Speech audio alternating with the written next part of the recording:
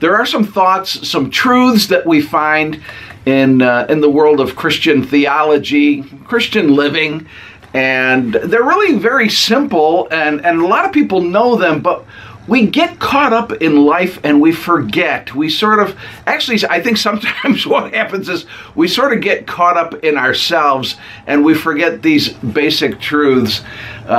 Here's one that I came across recently. This is from a book called True-Faced. 3 authors, Bill Thrall, Bruce McNichol, and John Lynch. Terrific little book.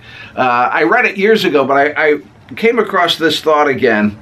Here's how they put it. God's dreams for you are ultimately not really about you. Oh, don't misunderstand. They'll bring you some of the best days of your life. You'll be fulfilled beyond any imaginable expectations.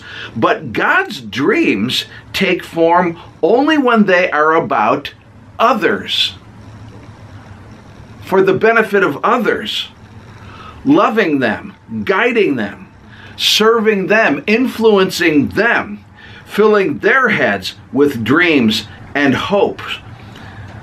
There are no other types of God dreams.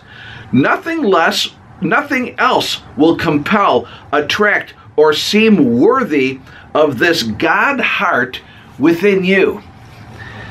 See, what God has for us, for you and for me, is about other people.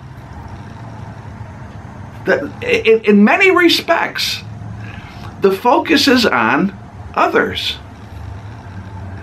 And as they put it so well, this will bring fulfillment in our lives.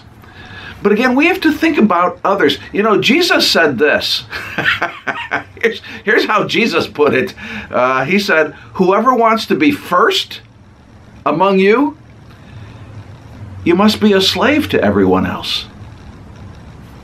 That's how he put it. And then he said about himself, for even the Son of Man, that was a reference to himself, for even the Son of Man came not to be served, but to serve others and to give his life as a ransom for many. That's in the book of Mark, chapter 10. It will be helpful for us, for you, for me, to take this constant focus off of ourselves and begin to think, how can I help others? How can I serve others?